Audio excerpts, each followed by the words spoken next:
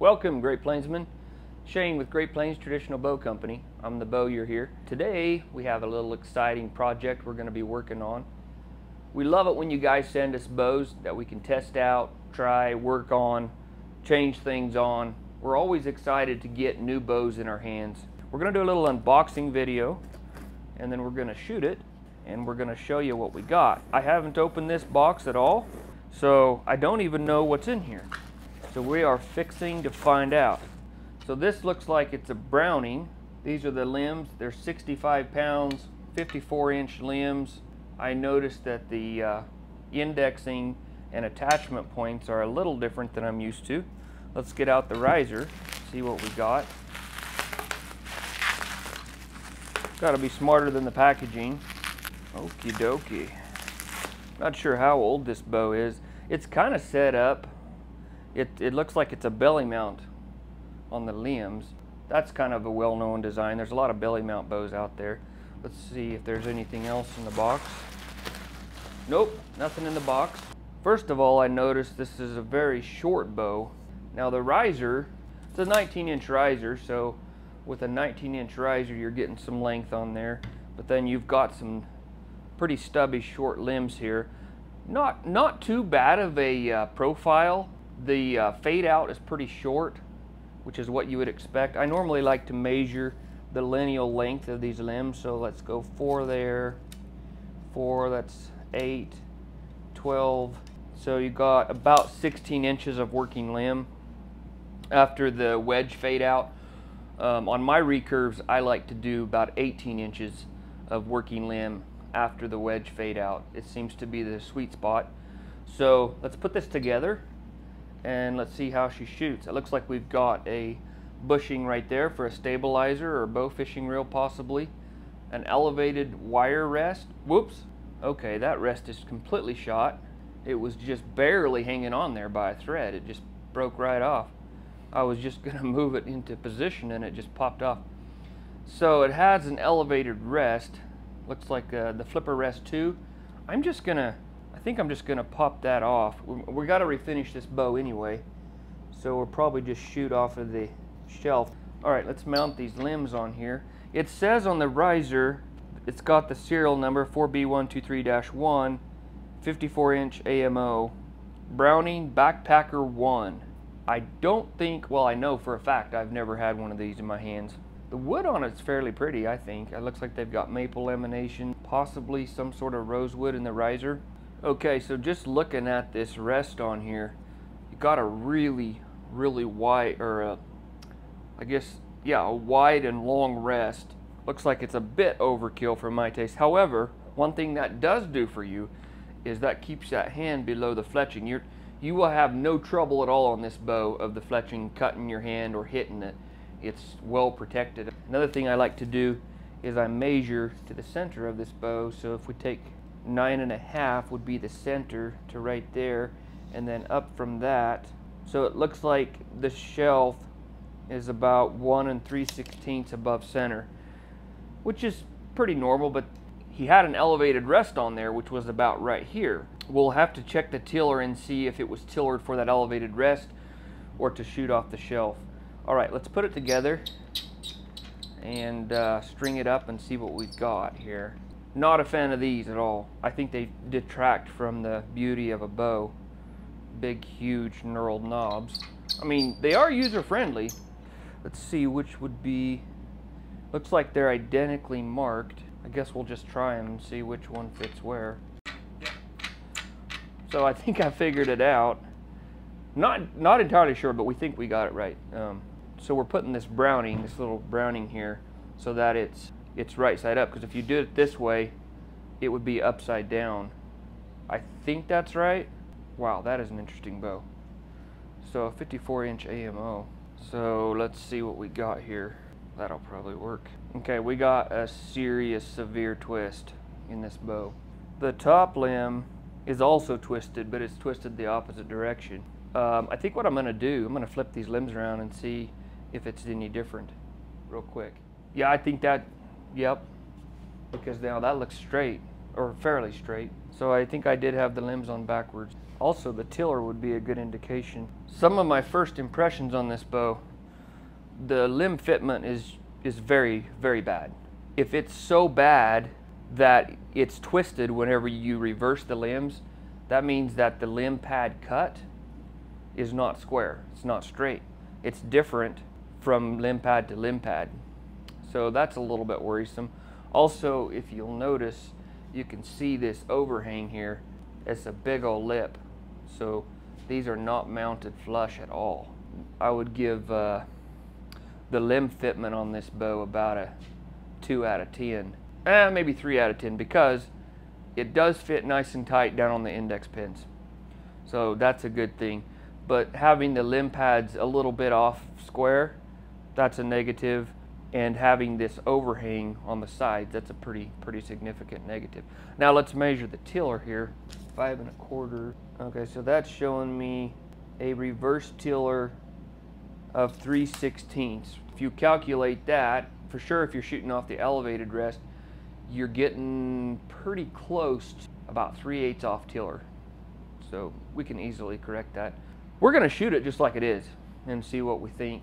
This brace height might be a little high for this, although it is a forward handle and it's a short bow, so it's probably designed to not be drawn quite as far on the overall stroke, and which gets you a shorter bow overall and gets you into tighter hunting places. First we'll go and measure the weight on it. Yeah, it's dead on what it's marked, 65 at 28. Let's go and fling a few arrows and see what we think.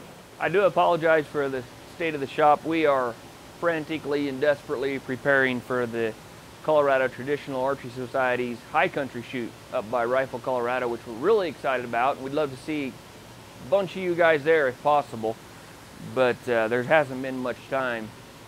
We're trying to build about 6 or 7 show bows for the show, and then also we've got some really urgent customs that we're kicking out, so it's pretty crazy around here.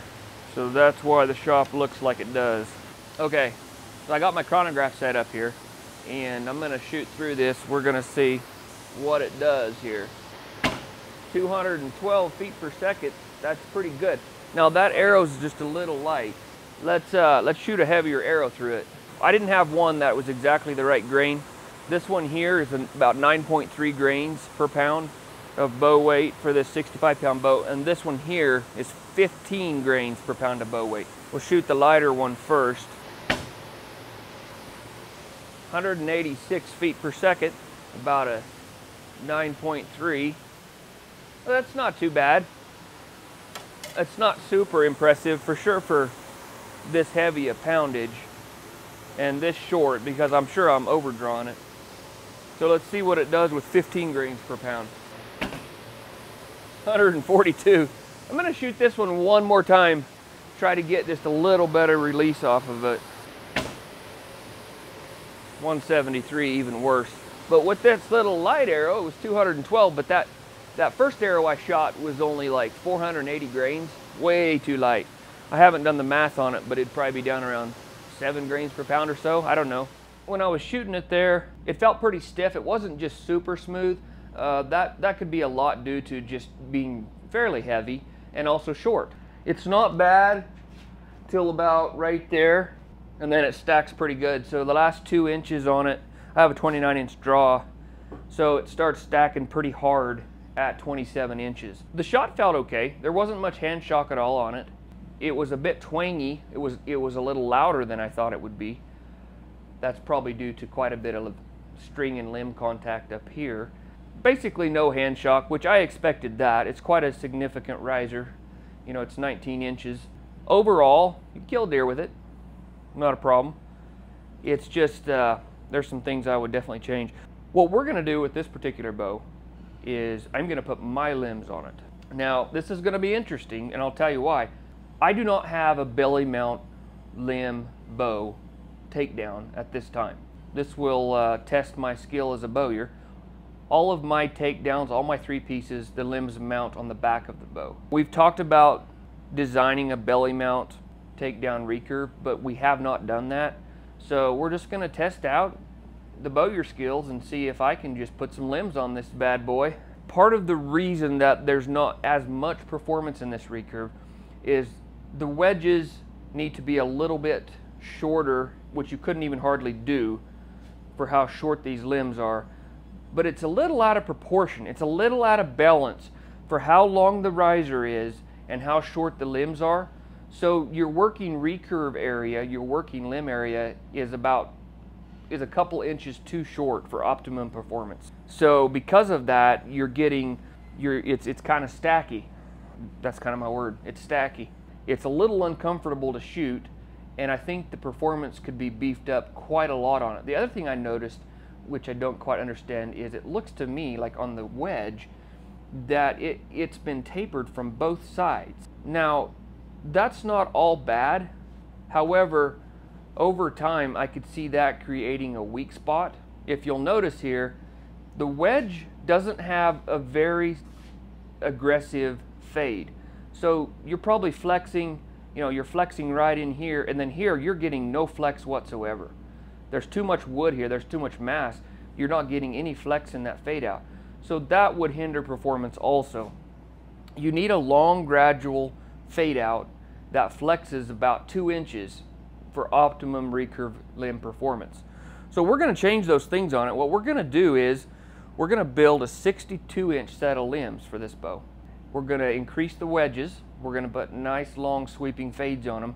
We're going to belly mount my limbs onto this bow, and we're going to see if we can upgrade the performance significantly on this bow and make it into a sweet shooter.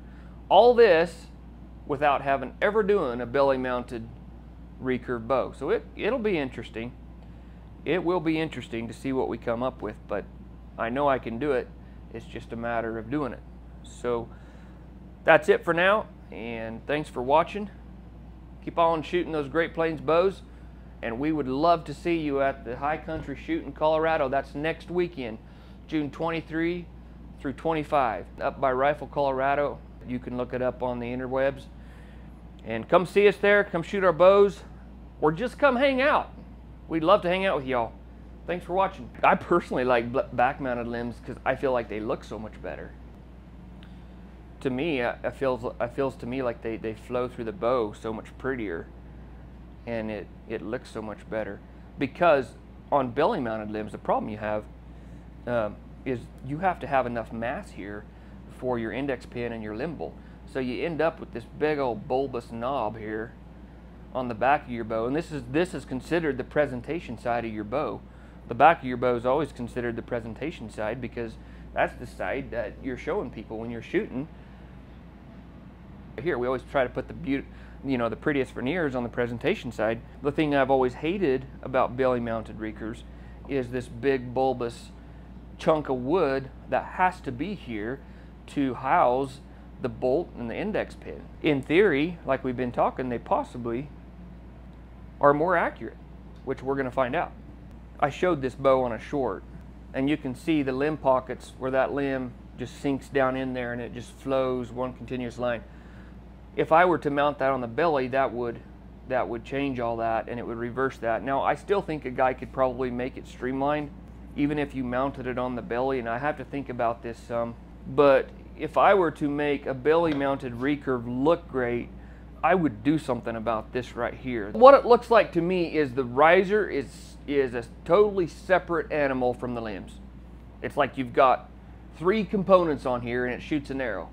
Like this, it's like, oh yeah, that's a bow, it all flows together. The riser mates real nice, and it's beautiful. Great Plains has never done belly mounted limbs, and until you've done it, you really hardly have the authority to speak on it. But I'm fixing to do it, and then I'm going to have a far more educated response on what I see the benefits are to belly mounted limbs. Are they the other way around? Yeah. Okay, that's it. So the specs go to the inside? See, the specs are there.